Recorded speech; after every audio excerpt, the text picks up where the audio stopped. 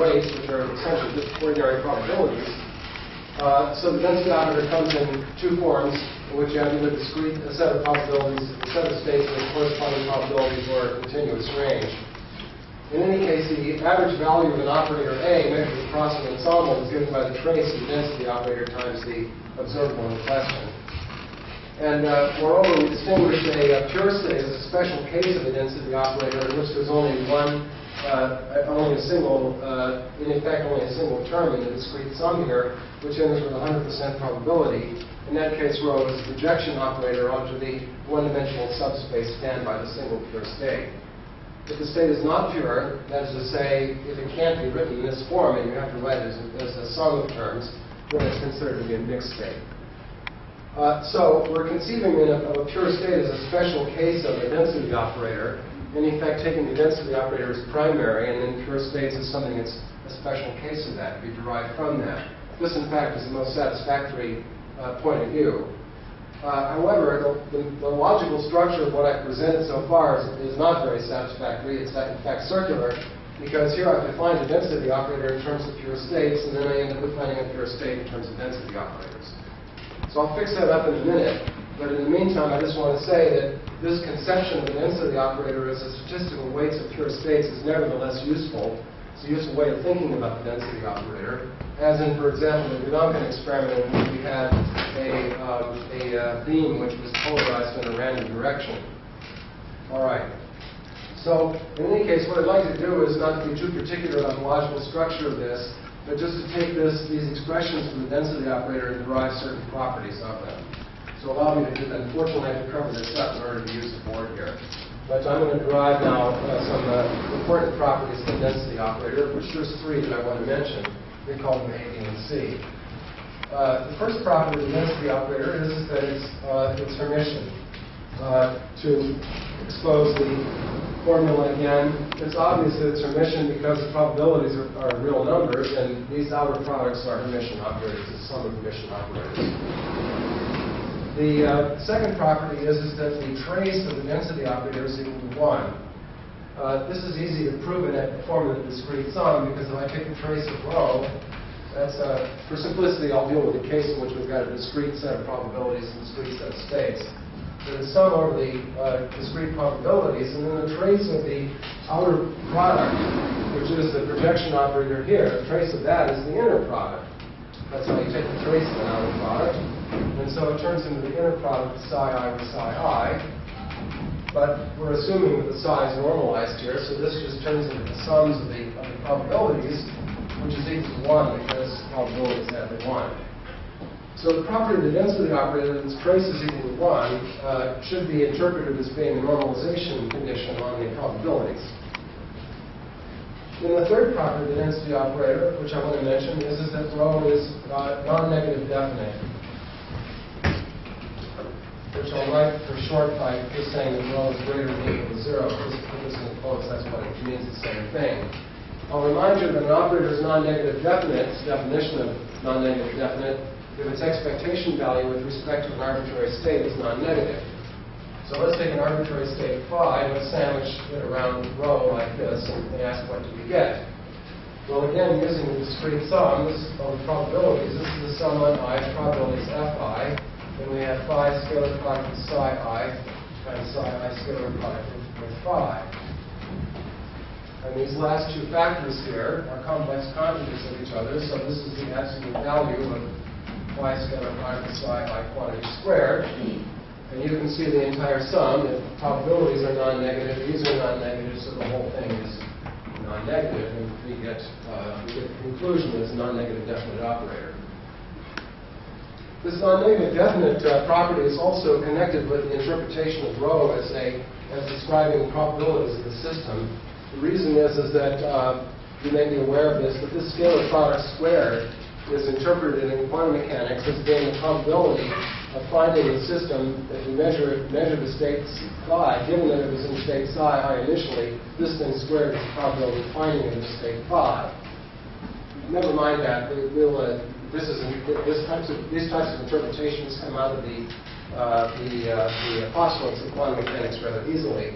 But my point is that this has an interpretation as a probability And the PHYS are probabilities, the probabilities of the psi-i's. So altogether, what we're getting here is something that has to be a probability, and that's why it has to be a non-negative number. In any case, these are the three principal properties of the density operator. All right. Now,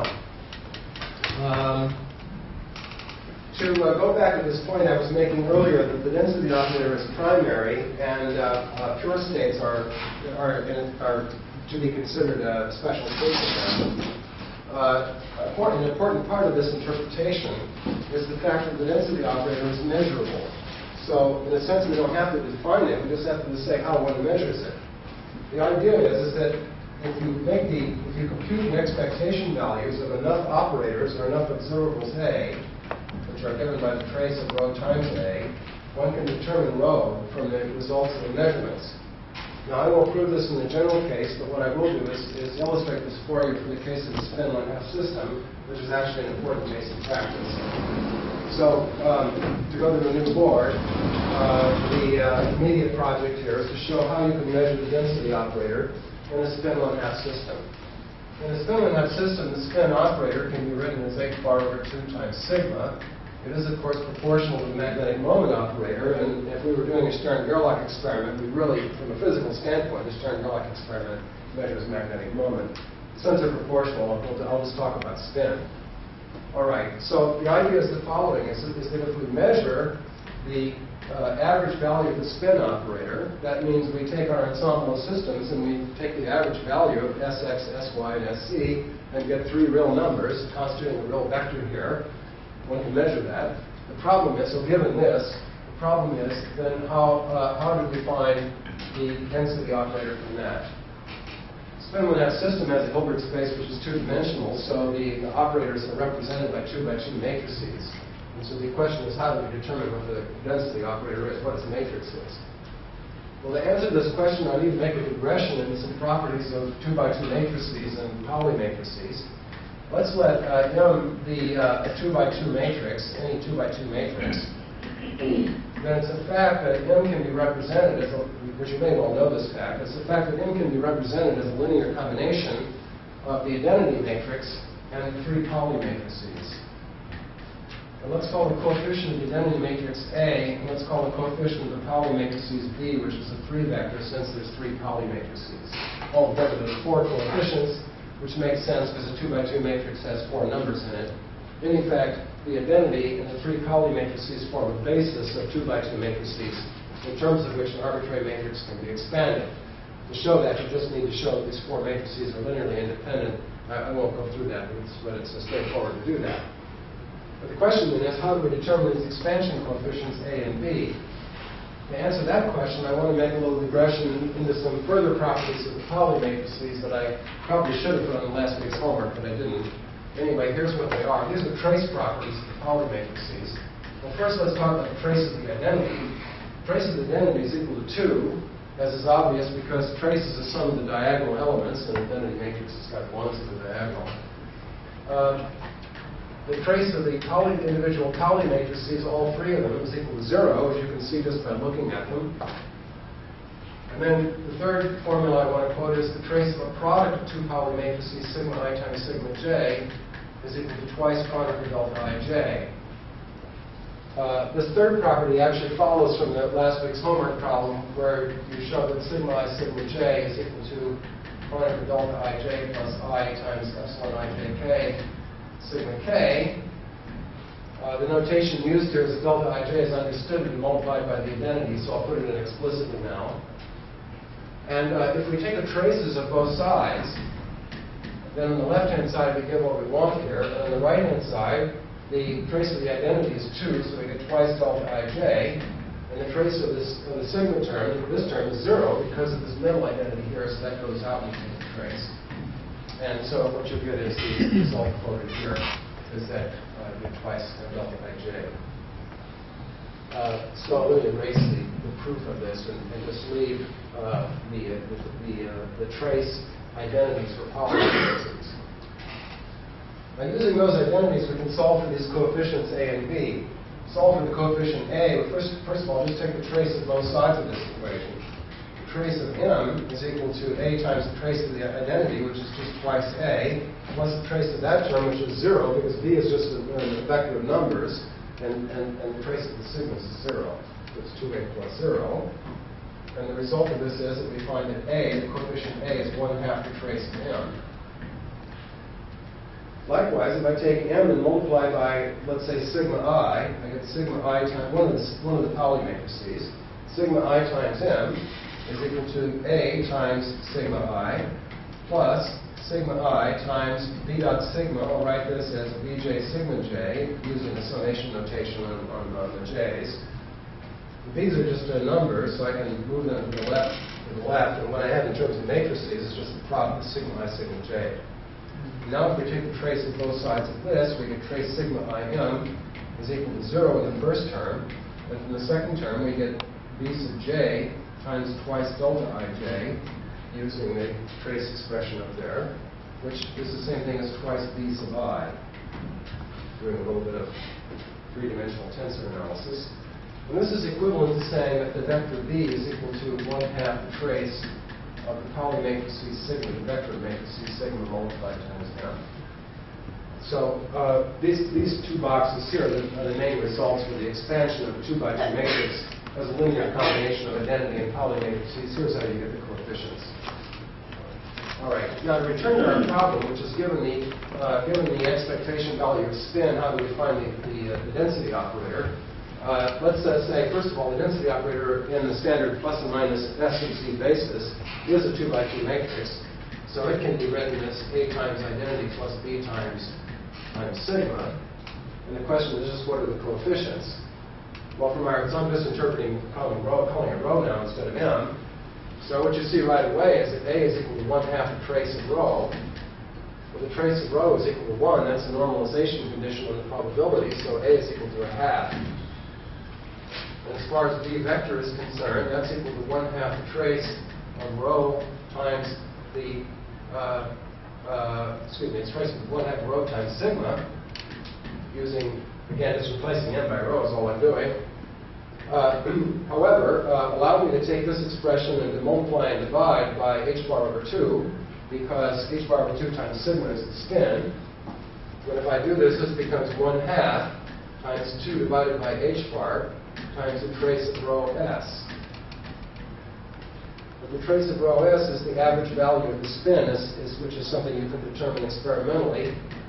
And so this turns into 1/2 times 2 over h bar times the expectation value of the spin vector.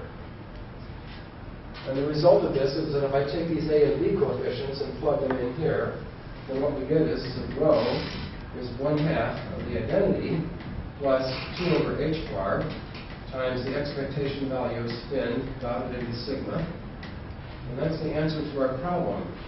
Namely, given the average value of spin, how do you determine the density operator? This is it. It's an example of how, of the general principle, that the density operator is measurable if you make the measurements of a sufficient number of observables. This is a simple case because there's only, just a second, because there's only a two-dimensional Hilbert space.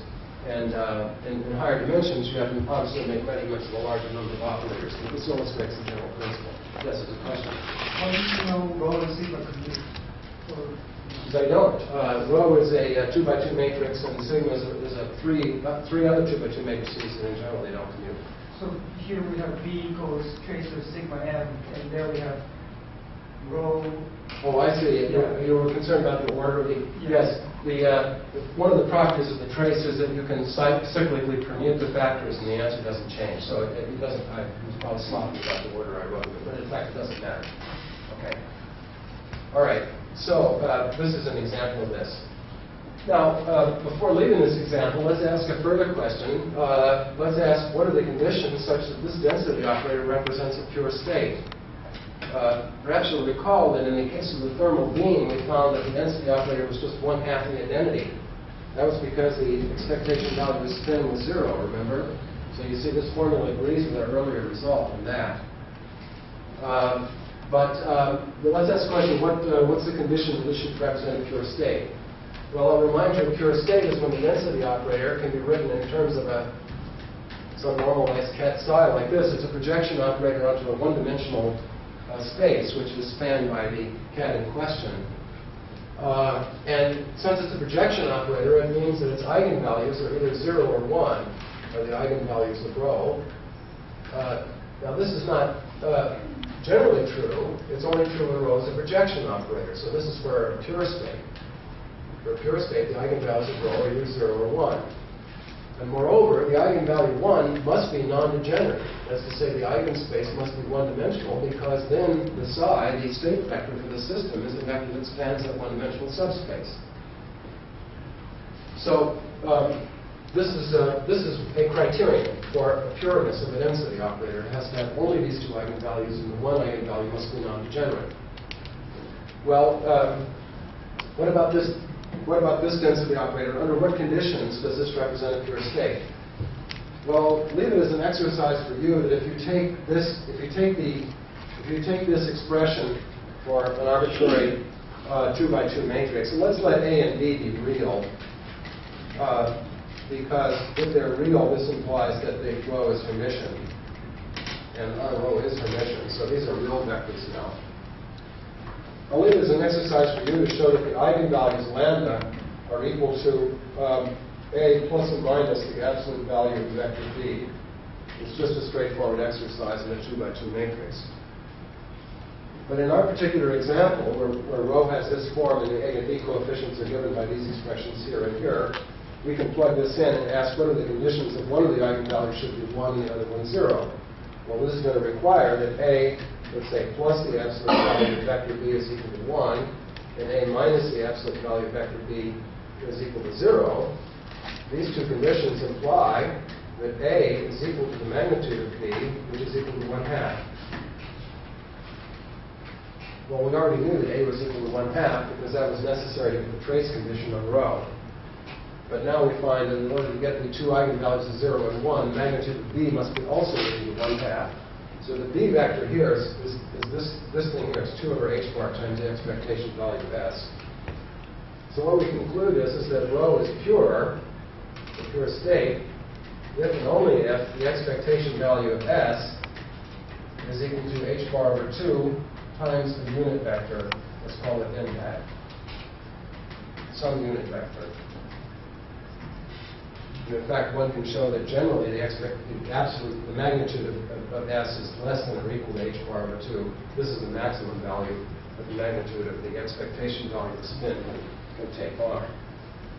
In that case, then we can write rho in this form as equal to 1/2 identity plus the unit vector in question dotted into the Pauli matrices. And for a spin 1/2 system, this is the general form of the density operator for a pure state. Now, I'll leave it as an exercise for you to figure out what psi is equal to. This is, of course, going to be the eigenvector of this matrix with eigenvalue plus 1, and so it's straightforward to figure it out. But this then gives you the wave function. This is how you get a wave function starting from a density operator. Notice that if you don't have a pure state, then there is no wave function. Okay. Now, so that's all I'm going to say about the measurement of the density. It's an important basic practice, as a matter of fact. Now, what I'd like to turn to now is quantum statistical mechanics. Statistical mechanics is applied whenever you have incomplete knowledge about the state of the system. In classical mechanics, it means you only have some probability distribution. Probabilistic sense is you only know the state of the system, the classical state, in a probabilistic sense. It's usually described by a probability distribution in the classical phase space, which is called the Liouville distribution. In quantum mechanics, the repository of all the information, the probabilistic information you have about the system, is actually the density operator. So the density operator is a central object in quantum statistical mechanics. Now, different density operators are appropriate under different circumstances, depending on what knowledge you happen to have. And just as in classical mechanics, there are different ensembles one might consider. So one can think of different density operators corresponding to different ensembles, different physical situations where one has more or less knowledge about a system. Now, as you know, one's knowledge about a system is quantified by the entropy. To give you a little history of the entropy was originally conceived in the 1850s and 1860s by Kelvin and Clausius. It was originally conceived of as a quantity that applied to a system in thermal equilibrium, like a bottle of water at a given temperature. And it's still considered this is one of the ways entropy is used. However, somewhat later, Boltzmann realized that the concept of entropy could be generalized also to non-equilibrium situations, and that the entropy became, in fact, a functional of the probability distribution of the system. And Boltzmann wrote down this famous formula for what that probability is, and what that definition of entropy is. So to make a long story short, if I take Boltzmann's formula, which was classical from the 1870s or 80s, I'm not sure the exact date, and make the obvious transcription into quantum mechanics, then what you get is an expression for the entropy. It now becomes a functional of the density operator. And this is the formula. The entropy is minus k, which is the Boltzmann constant, times the trace of rho times the logarithm of rho, where rho is the density operator. And this can also be written as minus k times the expectation value of the logarithm of rho, because remember the trace of rho times an operator is the average value of it. It's the average value of log rho is seen across an ensemble. I'm not going to justify this. That's another course to do it, but this is the definition of the entropy in quantum mechanics. Now, I will remark, however, that what we see here is a logarithm of an operator. Remember, rho is an operator. It's a Hermitian operator. It's an observable.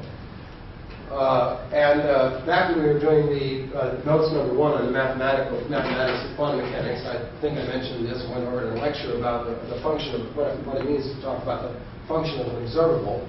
The idea is if you go to the eigenspaces of a given observable, and to compute a function of the observable has the same eigenspaces and therefore the same projectors, but the eigenvalues get replaced by the function of the eigenvalues. That's how you make a function of an operator. If the function is a polynomial or something that can be expanded in a Taylor series, you can also conceive of the function of an operator by means of the polynomial or the series of the operator. In that case, the two definitions are the same. The logarithm doesn't have any Taylor series expansion, not about rho equals 0 anyway. Anyway, the concept of a function of an operator is defined for all observables, even for rather strange functions. In this case, it's just the logarithm, which is not the strangest that we'll ever see. All right. Now, so as I say, this is a functional of the density operators. So different density operators give you different entropies. One remark is that if you have a pure state, the entropy is 0. And if you have a mixed state, the entropy is always positive. So a state of minimum entropy is where you're actually in a pure state.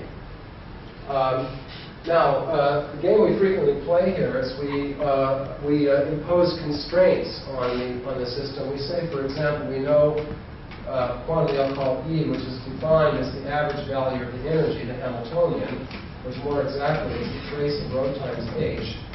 And let's suppose this is given. So in other words, let's suppose we have an ensemble in which the average energy is known. There's also, of course, a normalization of rho, which is equal to 1. This is also a given. It's another constraint of rho. And if we maximize, this is really Boltzmann's game that we're playing here. If we maximize the entropy subject to the constraints that the average value of energy and the normalization are given, then it's possible to determine what S is. And S turns out, excuse me, not what S is, what rho is. And it turns out that rho, in this case, becomes proportional to e to the minus beta h, where h is the Hamiltonian. The beta here is the Lagrange multiplier in the constrained maximization process, but it's otherwise 1 over kt, the usual beta parameter in statistical mechanics. So this is easy to do, but I'm not going to do it because it's the wrong course. But I do want to point out that you get this density operator under these conditions, which stands for the canonical ensemble. That is to say, it's an ensemble that physically means a system is in contact with a heat bath. Or you create your ensemble of systems by taking and putting them in contact with a heat bath, removing them and doing an experiment on them, such as measuring their energy or some other observable. All right. The normalization constant that appears here, this is just proportionality, but the normalization constant is is traditionally called 1 over capital Z, so we write rho is equal to that thing with 1 over capital Z. And the normalization is determined by demanding the trace of rho is equal to 1. And if you do this, then this implies that Z, which is a function of the thermodynamic parameter beta, is the trace of e to the minus beta h. So the Hamiltonian. Let me put a box around that because that's a basic result in quantum statistical mechanics. Z beta, of course, is the partition function. Stands for German Zustandssumme, sum over states.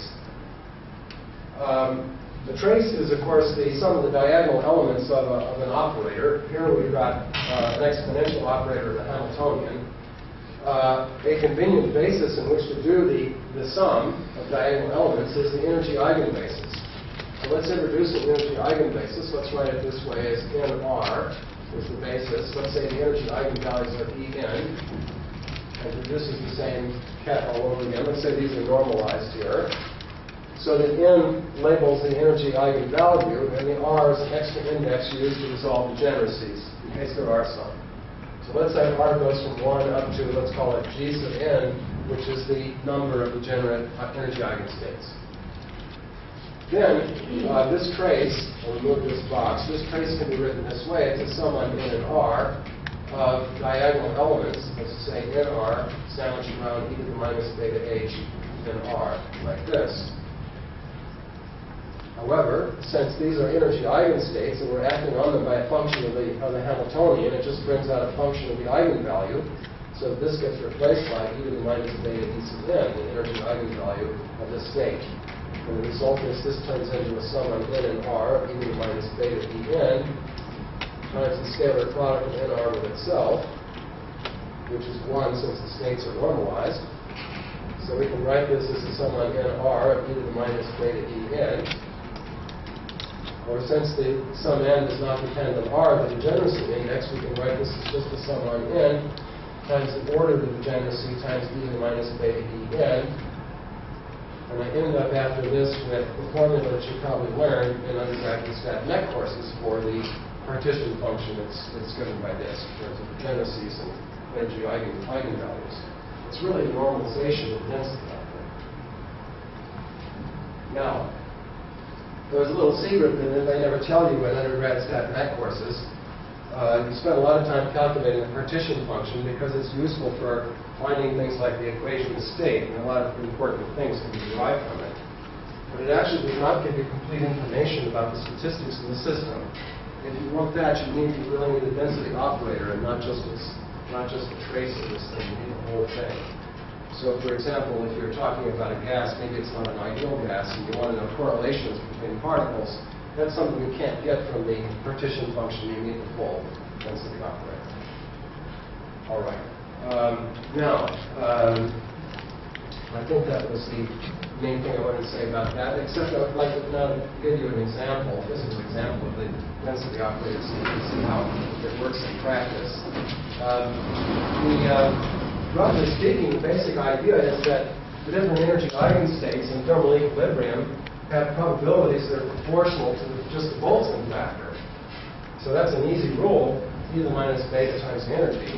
It's an easy rule. These are not normalized probabilities, but if you're only interested in relative probability, it's easy to do.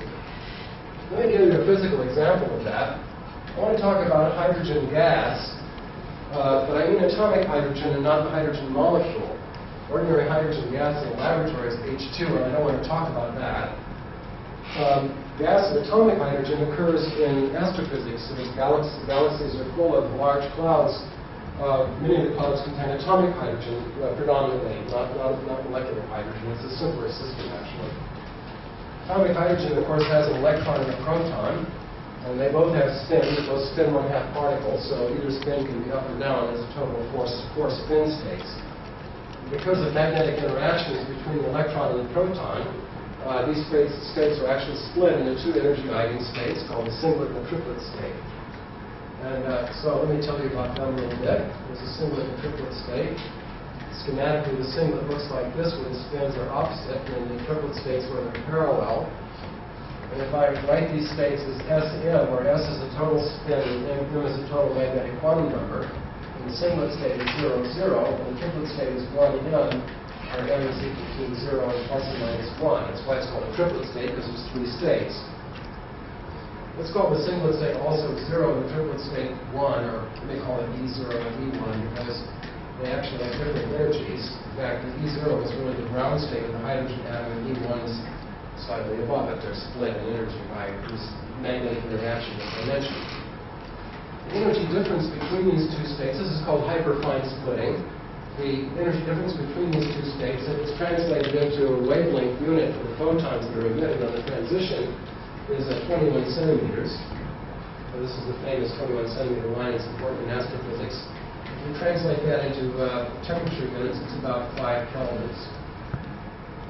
The actual temperature of these gas clouds out there is comparable to 5 Kelvin, or in fact maybe somewhat larger than that.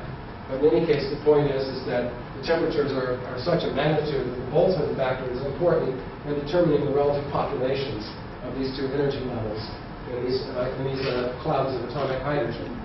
And in particular, the relative probabilities of the two levels are e to the minus beta E0 and e to the minus beta E1, except it's a little bit tricky because E1 has got a 3-fold degeneracy, so I need to multiply by 3. Those are the relative probabilities. And to put it another way, the partition function zeta beta is just equal to the sum of these two terms like this. It's the sum of the Boltzmann factors times the degeneracies. What is the density operator? Well, it's 1 over z. That's the normalization. For the singlet state, it's e to the minus beta E0. And then there's a projection operator on the singlet state like this. And then for the triplet state, it's e to the minus beta E1. And then what you've got is a sum over these magnetic quantum numbers of 1m, outer product of 1m. This sum is the projection operator onto the degenerate triplet state. And this outer product here is the projection operator onto the non-degenerate ground state. And here is a density operator describing those atoms out in the galaxy. Now, there's a question so the probabilities can be just read off as the coefficients of these terms, the various terms here. You see that the 3 excited states all have the same probability. They have the same energy and therefore the same probability. Now, what we've got here is 2 states with certain probabilities. If I took a linear combination of the ground state and some of these first excited states, then from the coefficients of the linear combination, I would also have certain probabilities. The question arises is, what's the difference between this density operator and some linear, if there is one, and some linear combination of the ground state and the excited state? The answer is there is a difference. This is what you call an incoherent mixture. It's the same thing as saying that it's a mixed state. Whereas a particular linear combination of the ground state and the excited states would be what you call a coherent mixture, which would be a pure state. Let me try to describe this in a more general language without reference to this hyperfine transitions in hydrogen. Let's say that we have a density operator for some system now. Let me just make it any old system. And for simplicity, let's suppose the energy eigenstates are non-degenerate, so I'll write this thing in like this with weights Fn. This is really the same notation I was using earlier for a general density operator. The Fn's are the weights, and they're also probabilities, so they sum up to 1. This is the density operator. Now let's also consider a pure state psi, which is given by its expansion in terms of energy eigenstates with some complex coefficients that look like this. This is what you're used to doing with expanding states. Now if you have this linear combination of states, then you know the probability of finding the system in the energy eigenstate n is the square of the coefficient Cn squared. And these things are positive number, non-negative numbers that add up to 1, so they're just like these probabilities F here. The question is, what's the difference? Is there some physical difference between these two? Supposing the Cn squareds were equal to the F's, is there any difference between these two? The answer is that if you're only going to measure energy, you couldn't tell the difference between the two because you get the same probabilities for the energies. But if you want to measure other observables, then there is a difference. There's a physical difference between them. This is as I say, this is a mixed state. This is a pure state. To understand this, allow me to do the following. First of all, let me take this complex number Cn, and let's take its absolute value and call it just An like this. And then let's write Cn is equal to An, which is its magnitude times the phase factor really I phi. And no, let's just write C in terms of amplitude and phase form. Then let's take this pure state psi, and let's compute the density operator that corresponds to it. That's, of course, just the outer product of psi with itself. We're taking this series, forming its complex conjugate, form the graph here, and multiplying them together. You get a double sum that looks like this. It's a sum on n and m, of a sub n times a sub m times e to the I phi n minus phi m times the outer product of n with m. It's represented as a matrix in the energy representation. But as you see, it's not diagonal. This matrix is diagonal. This one has off-diagonal elements. And so that's one of the differences between this density operator and this one, which is a pure state. Now, in many circumstances, the phases which appear here are not known as well as the amplitudes. The amplitudes are related to the probabilities. The phases in many circumstances are not as well known.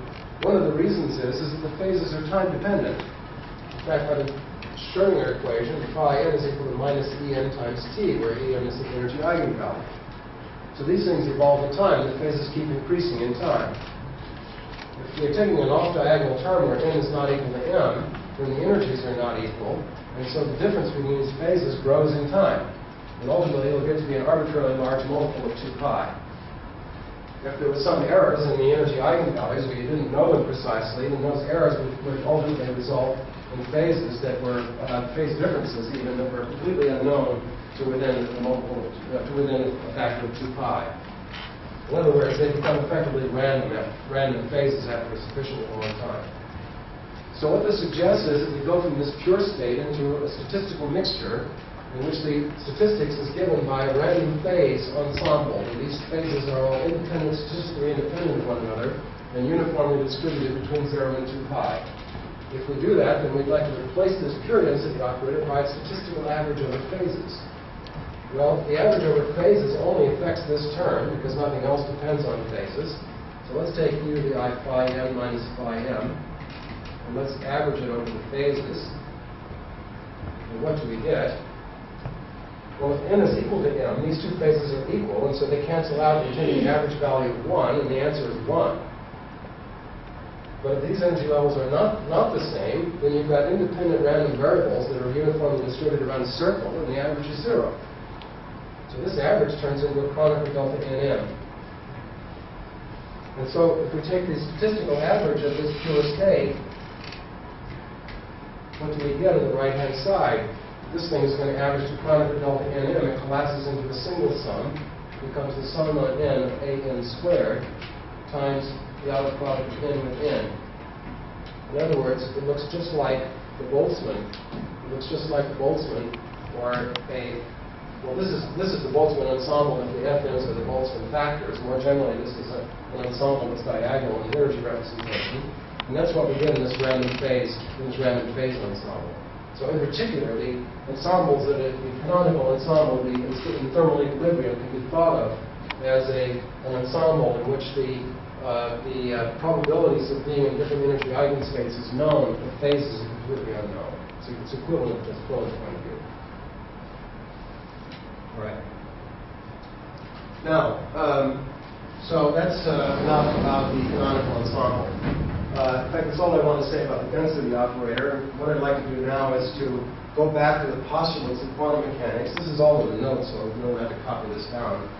Go back to the postulates of quantum mechanics, which I presented earlier in an incomplete form, because it was incomplete because we were using pure states, which at that point was undefined, and revise those postulates now in terms of density operators. So some of the postulates are the same as before. One is still the same. The physical system corresponds to a Ket space.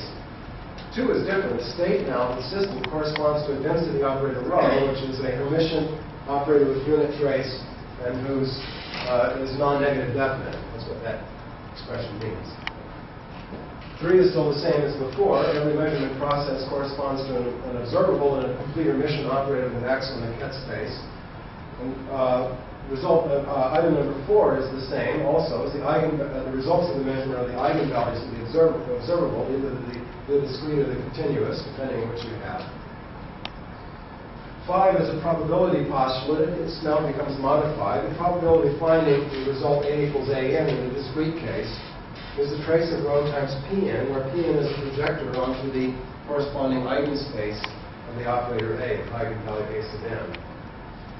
In the continuous case, the probability finding A in some interval, let's say from A0 to A1, is a trace of rho times the projection operator that corresponds to that interval, which is the integral of the outer products along the interval in the continuous variable A. Here I've included the sum over the degeneracy index in case there's degeneracies. And here's the interval is I.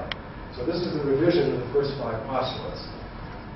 And as far as the 6th postulate goes, then I'll remind you that in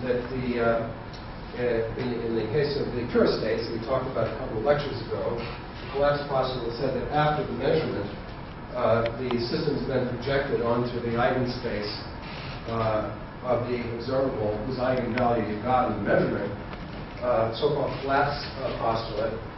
That is replaced by something else when you have density operators. And I'm leaving that as an exercise for you to fill in item number 6 here. It's a good exercise for thinking about what density operators mean. All right, so that's all for density operators. And now I'd like to turn to a new subject. Are there any questions about density operators before I go on? Yes? Is there a more general criterion for looking, like, is there like a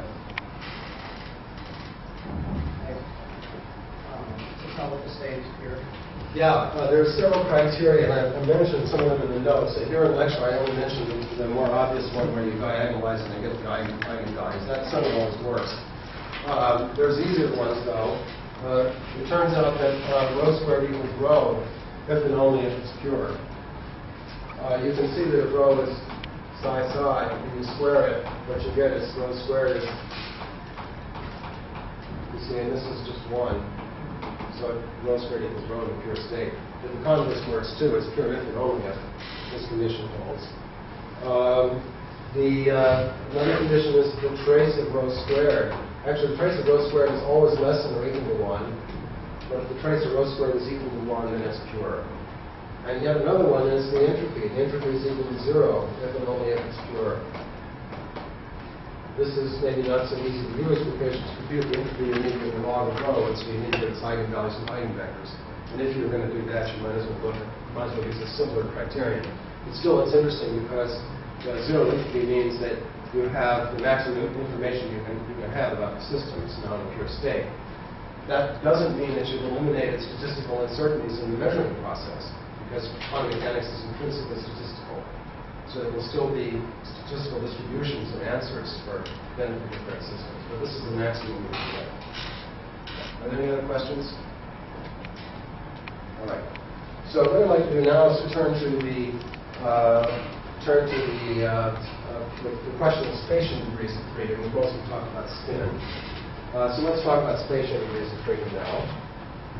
To make this simple, let's first of all take a 1D case so that we're thinking of a particle moving on a line here with coordinate x. And let's also suppose that there's no spin or any other variables around except for the position variable. That's not quite what I mean. There are other variables around like momentum and so on. But what I do mean is that a complete set of commuting observables, which is what you need to measure in order to get things down to one-dimensional subspaces in Hilbert space, consists of just the x operator itself. That's all there is. I'm going to use the notation putting a hat over the x to indicate an operator. I'm sorry because sometimes I use a hat to indicate a unit vector, but it's hard to get a good notation for this. So in the present case, this means operator. And this is to be contrasted with x without the hat, which stands for a number. There's something I should have told you a couple of lectures ago, so I'll tell you now. It's a little bit of a digression. There's an old terminology due to Dirac, which is that he talks about what he calls Q numbers and C numbers. And you hear it, it's useful terminology, so I'll tell you what it means. A Q number basically means an operator. And a C number means an ordinary number. So we usually use this terminology when we want to draw the distinction between, let's say, an operator and its eigenvalue. So in any case, the x hat here is the q number, and the x, which is the variable, the coordinate, is the c number. Now, so we'll just take it as given that x hat by itself, in this one-dimensional problem, is a complete set of commuting observables. When we measure x, measure position, of course, we get a continuous set of values. So if I take the eigencat eigenvalue problem for the operator x hat, it looks like this. I label the eigencat by its eigenvalue, and multiplying operating with x hat just brings out the eigenvalue. This must be a member of the continuous spectrum because we know measuring position takes on continuous values, at least until we get down to the Planck scale where nobody knows what happens. And as a result, the normalization of these position eigencats must be understood in a delta function sense, like this. And moreover, the resolution of identity is an integral from minus infinity to plus infinity, the outer product of x with x. This all just follows from basic formulas in the quantum mechanics. Now, let's inquire as to the probability of measuring x to lie in some interval. And let's say this is with respect to a pure state. Having done the density operators now, you're going to find that in most of the rest of the course we'll be talking about pure states. This is, as I've said, I think in lecture and certainly in the notes, this is a bias of quantum courses, but in real experiments you're always using density operators and not wave functions. That might be always much. Anyway, let's say we have a pure state psi, and we're interested in the probability of measuring x to lie in a certain interval. Well, by the postulates of quantum mechanics, this is psi sandwiched around a projection operator that corresponds to that interval. Where that projection operator pi, I is the interval here, is the interval x0 to x1, is the integral from x0 to x1 of dx of the outer product of x with x. It looks just like the resolution of the identity, except the interval doesn't go all the way to infinity, just over the interval. In any case, this means that this probability is then equal to the integral dx from x0 to x1 of psi scalar product of x times x scalar product of psi.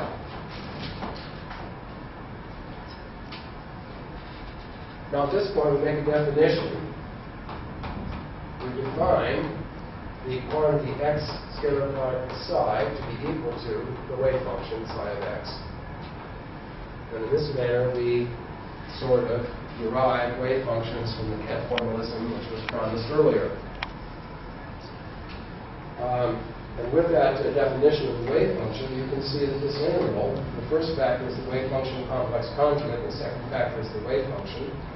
So this is an interval x0 to x, x1, of dx of the absolute value of the wave function squared. And so the result of this is that the probability of lying in this interval is the interval of the interval of psi of x squared.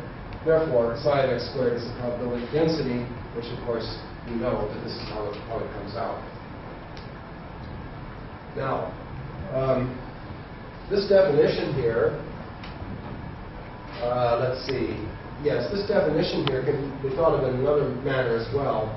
This is in effect a part of a translation table that takes you from Ket language to wave function language. If you're given the Ket psi, you want to find the wave function psi of x, you just take the scalar product from the left and the position eigenvalue.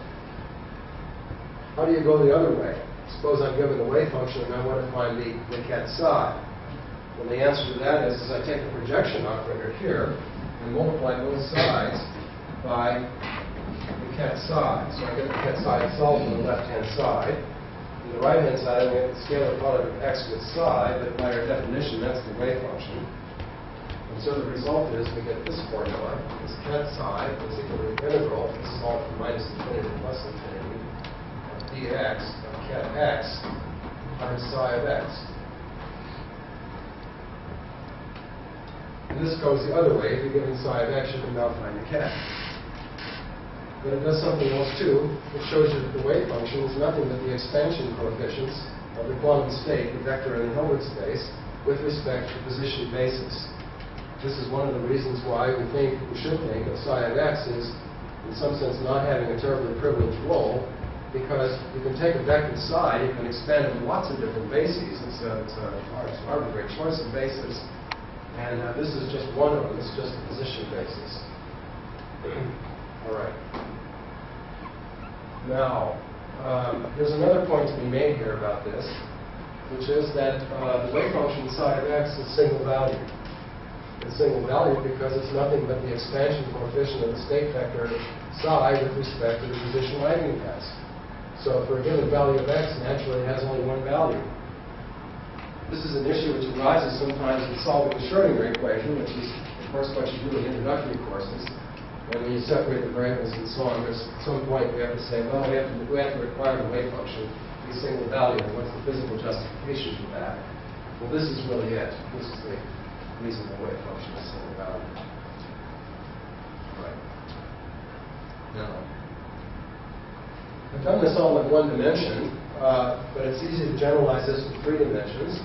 If we do it in 3 dimensions, then there are really 3 position coordinates, x, y, and z.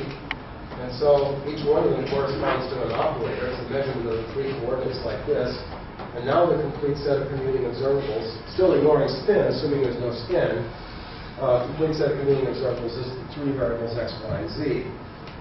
Or I'll also write this as x hat I, where I equals 1, 2, and 3 with an index on them. Now, one thing to say right away about these 3 observables is that they commute with one another. X hat I, commutator of x hat j is equal to 0. How do I know that?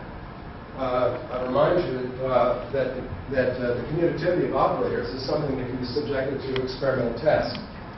It has to do with the fact that if operators commute, then you can measure them in either order, and you get the same statistics on the doubly filtered system.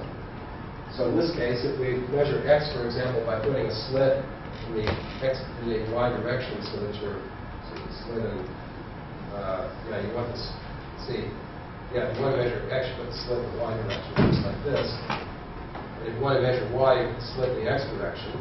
And so what it leaves behind is a little square. And let's just say, one can say that experimentally it can be determined that the statistics of the ensemble you get doesn't matter whether you put the x slit first or the y slit first. It's the same answer. So this is equivalent to the commutativity of these operators. By the way, they have to commute if they're going to form a complete set of commuting observables, because that's what that C stands for, is commuting. All right. Well, in this case, we have eigencats. We have simultaneous eigencats of the 3 observables. We can call that x vector like this. And these are actually simultaneous eigenvalues of the 3 operators. X hat I equal to x vector is equal to xi, the eigenvalue times x vector. This is actually 3 simultaneous eigenvalue equations. Most of the formalism that I just described in the one-dimensional case goes over with kind of only obvious modifications, going over to the 3-dimensional case. And so I won't bother to write all that out. We should have resolution of the identity now becomes the 3-fold interval for all space. Here, instead of talking about the probability of the interval, one talks about the probability of finding the particle in a region in space. The absolute value of psi squared is the probability density in 3-dimensional space, and so on. It's a straightforward generalization of 3 dimensions. Okay, so I'll stop now. Just tell you next time, which is coming up tomorrow morning, I'll be telling you about translation operators.